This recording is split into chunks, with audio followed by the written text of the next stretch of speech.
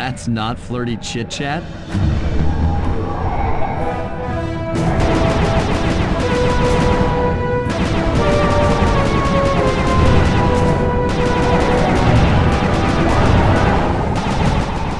Keep at it! We're winning!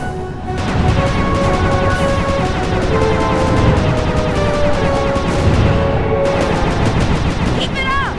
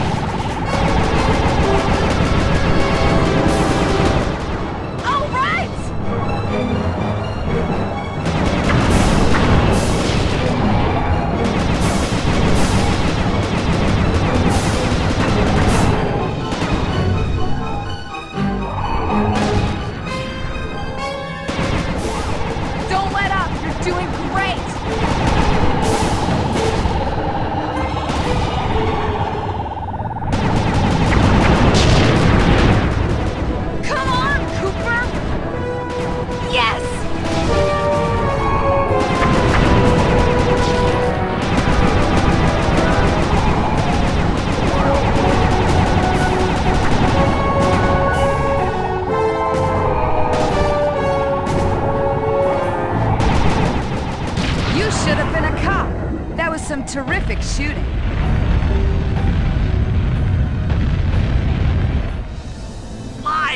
Sly! Oh, we've got a serious problem here. Clockula's looking mighty upset, and I think she's going to take it out on us.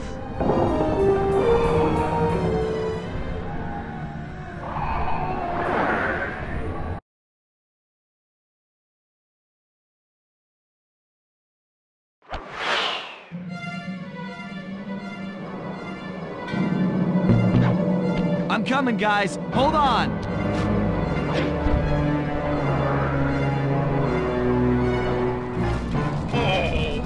I feel sick. Oh, sorry, Bentley.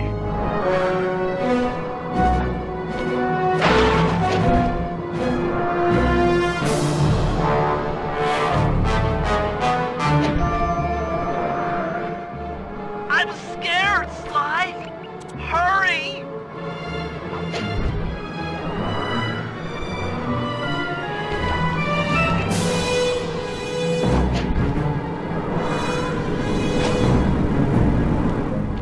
I'm hyperventilating. I need a paper bag.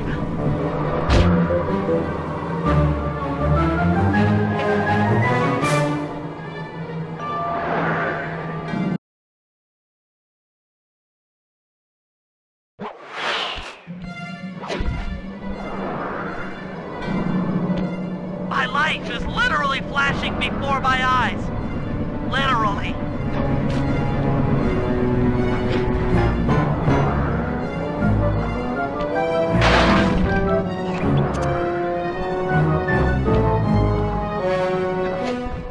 Oh no! Help! Please! Someone!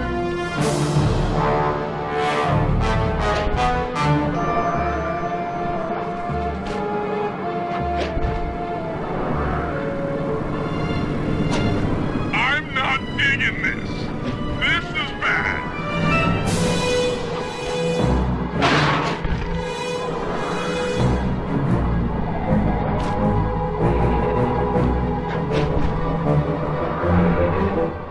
The Murray doesn't like being trapped.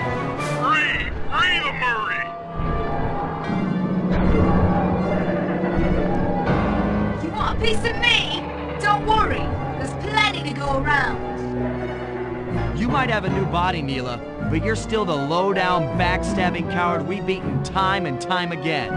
This won't be any different. Be brave while you can, Cooper. I might not have the immortality born of pure hate, but I feel some power growing within me.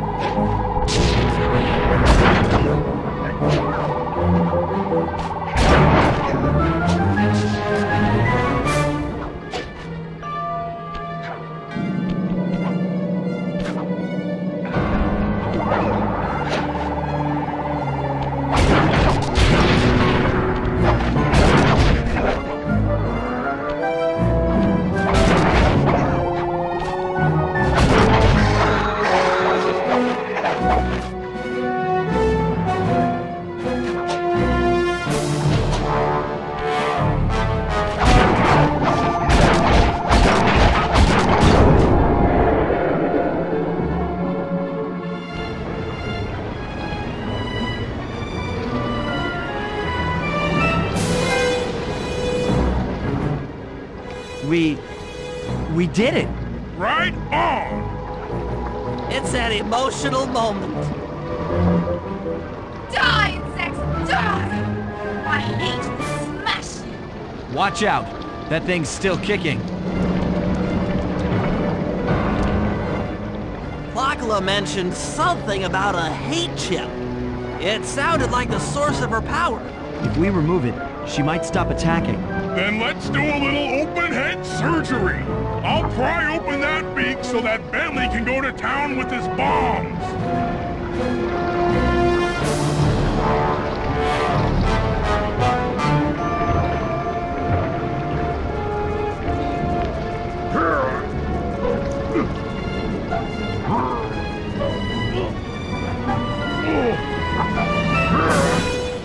I hate you, Cooper Gang! I will find you in your sleep and I will destroy you! You will never know a moment's peace for the rest of your short, miserable lives! The Clock will know revenge! I am revenge! I am the Alpha and the Omega! Clock!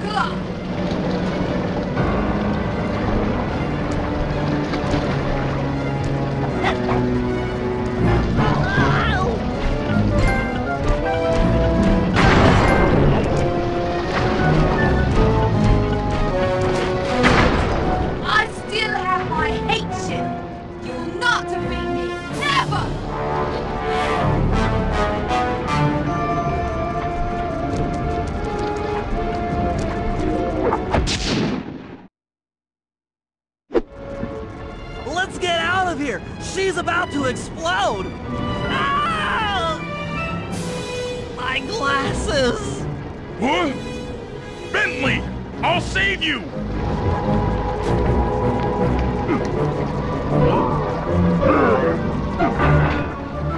Pick me up! I can't walk! Come on, Sly, let's get out of here!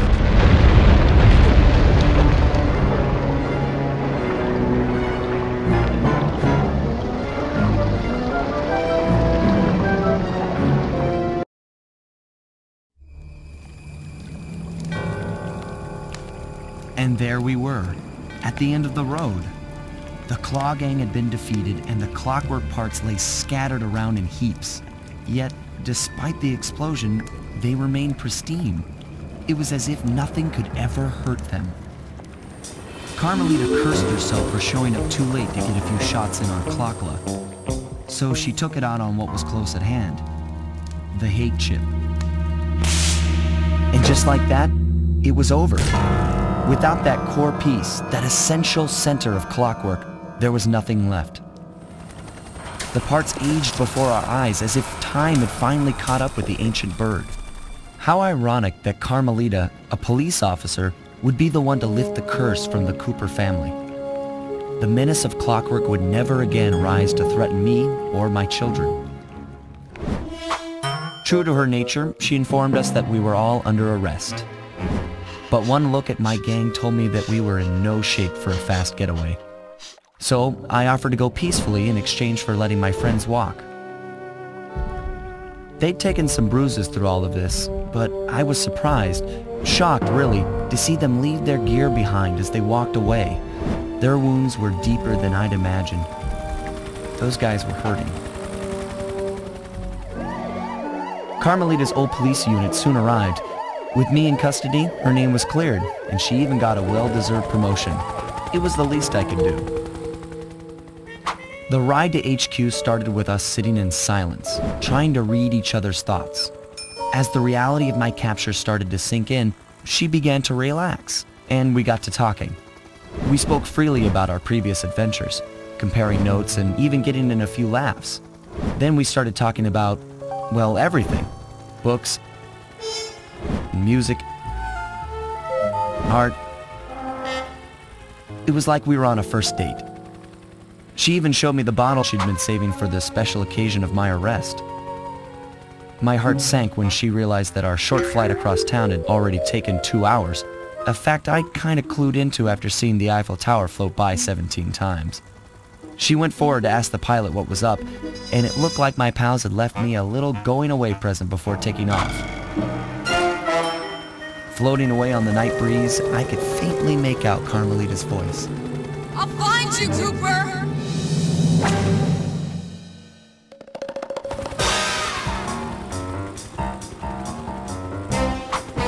I'll be seeing you soon, Ringtail.